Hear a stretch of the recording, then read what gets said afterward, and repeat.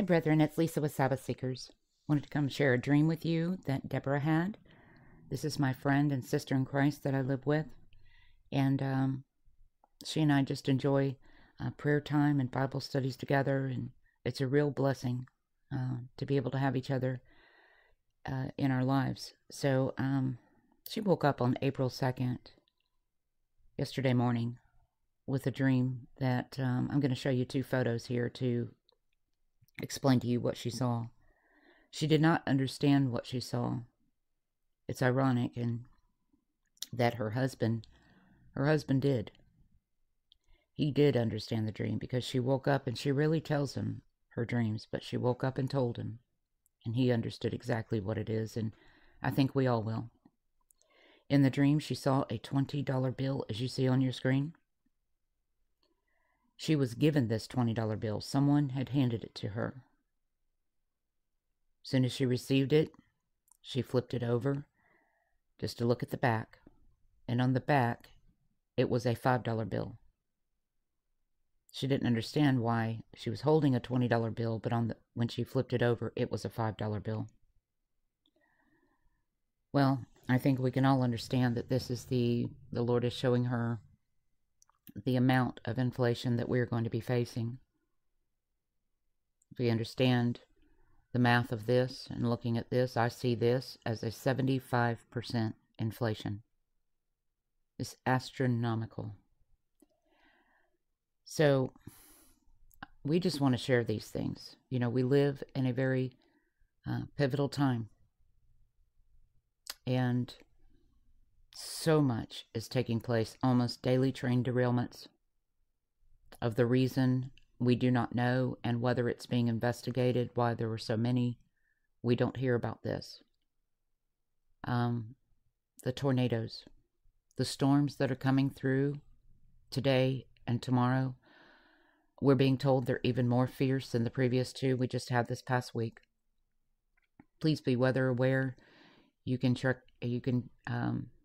keep track of tornado warnings by Tornado HQ, and that is online, Tornado HQ. And many of you probably weren't aware that there was a 7.0 earthquake yesterday in Russia. You can look at Earthquake Tracker for that. So I believe a 6.5 and a 7.0 happened yesterday. So much we can't even keep up with what's going on. But I wanted to remind you of something. Do you remember back August 21st, 2017? That was the day of the first portion of the eclipse that went, the solar eclipse that went over America. And all the cities that it crossed with the name Salem in them. This told us the judgment was coming upon the land. Everyone that is a believer that was speaking about it knew, because this would form eventually on April 8th, 2024, that's just a year from now, a complete X over America, with the X portion in the center. X marks the spot over Illinois, the Madrid fault line. We are warned these things for a reason, to get our house in order, lest we perish. The most important thing that we can do is to draw close to our Lord and Savior, Jesus Christ, because there is no form or amount of prepping that you can do to truly be prepared spiritually if a tornado comes along or any weather event comes along and destroys everything that you have been prepping. Someone put out an article about that yesterday, how he realized with all of his preps that these tornadoes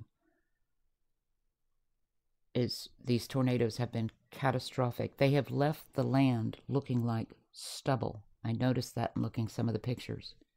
The land actually looks like stubble. We read about those things in the Word of God. How can you be prepared for 75% inflation? India, 15 nations have joined on to ditch the dollar. These are things in the news. Bloomberg, other countries, believe it's 4 or 5 that have made agreements to operate in the yuan. Is this the reason that our $20 bill is going to look like a $5 bill? More than likely. And what will they say to the people who have been doing bank runs? I mean, whatever you have in cash, will it be actually worth anything when you go to turn it in? These are questions we have. Nothing is what it seems. We always have to be prepared in our heart for everything. You know, the Lord led me. You can find this in my playlist. The Lord led me, January of 21, to read audibly to you the book, The Hiding Place.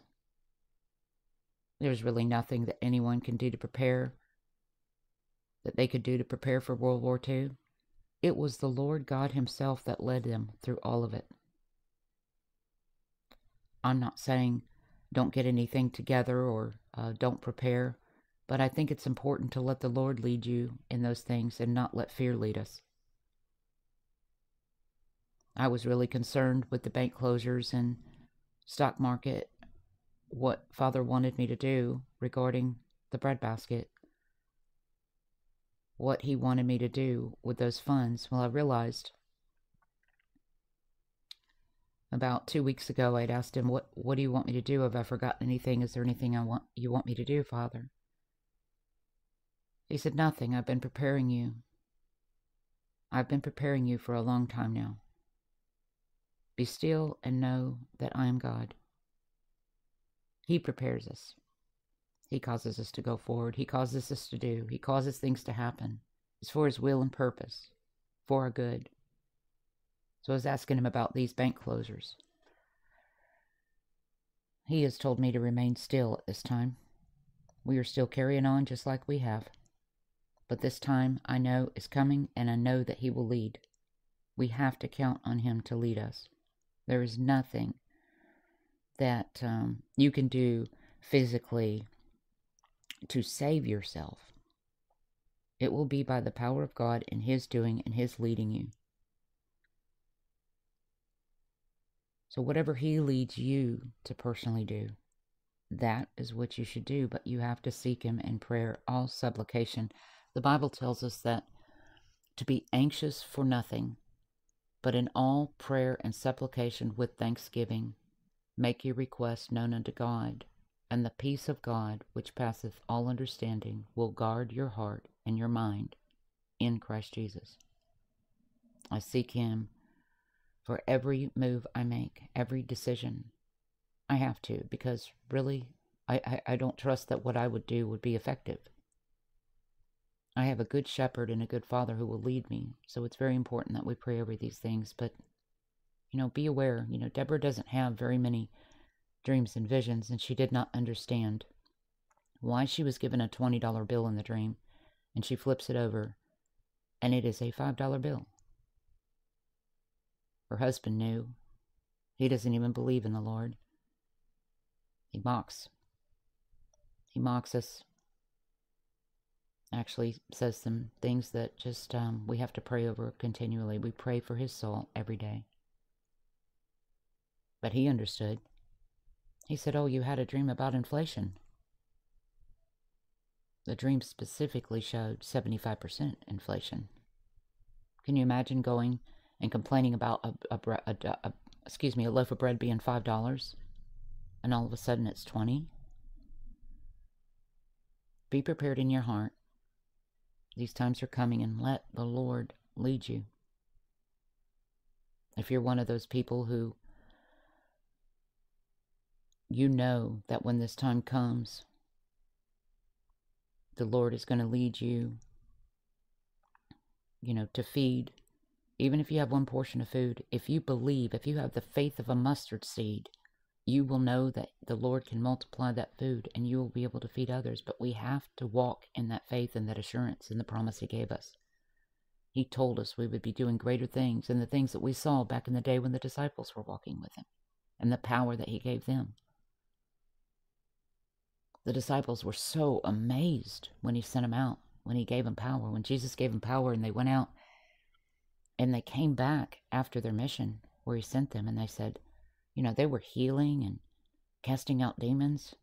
And they just marveled. They said, Lord, even the demons are subject to us.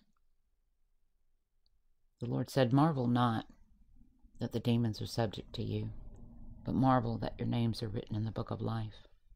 Is your name written in the book of life? Do you truly know our Lord and Savior? Do you sup with him? Do you seek him? I'm asking you this because we are at the last pivotal hours. And I always said back in 2017, when this X crosses, the final X crosses America, she will be no more. It is a process in the midst of, from the first portion of the X to the last.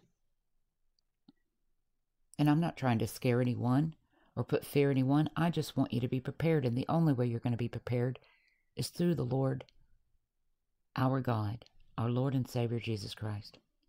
He will lead you. He will guide you if you'll let him.